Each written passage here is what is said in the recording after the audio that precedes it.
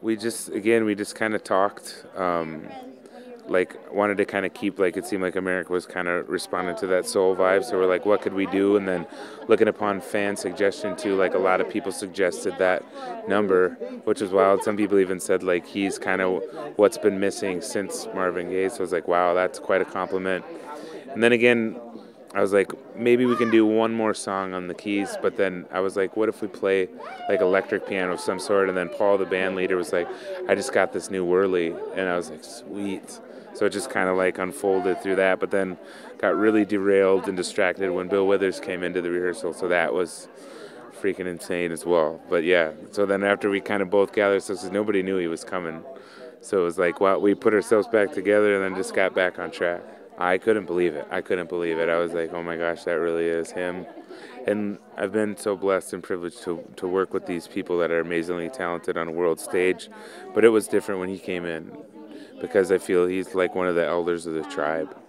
You know, so to have him come in and share his wisdom, share his what he's learned through his life, I feel we can learn so much from the older generation, you know. And it was like, it was unreal. It was truly unreal. My legs were shaking a little bit. Yeah, it was truly wild. Oh yeah, about the blind stuff. Yeah. Again, yeah. Well, that's what he says. He's like, I don't have anything bad to say about you, so I got to pull out the comedy, and it was kind of funny. Yeah. Yeah, they've been like, I don't know. For some reason, people aren't used to beards or like mustaches, so I've been like kind of trimming it up against my liking, but again, trying to kind of play the game and doing it, and it's wild. And just clothes. I think I like to just kind of use old styles and combine stuff from the 30s, 40s, 50s, 60s, and 70s, and just kind of mix and match and see. I like colors, and I just, you know, when something speaks to you, something speaks to you.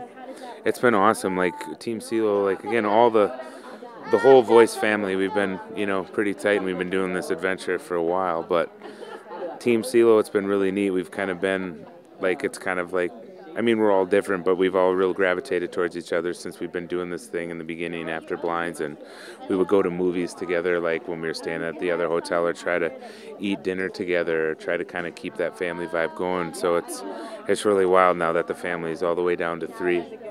Yeah, it's wild. Just again, truly thank you from the breath of my heart for the support and this love. It's like, it is truly strength for the journey. So I am eternally grateful. Thank you.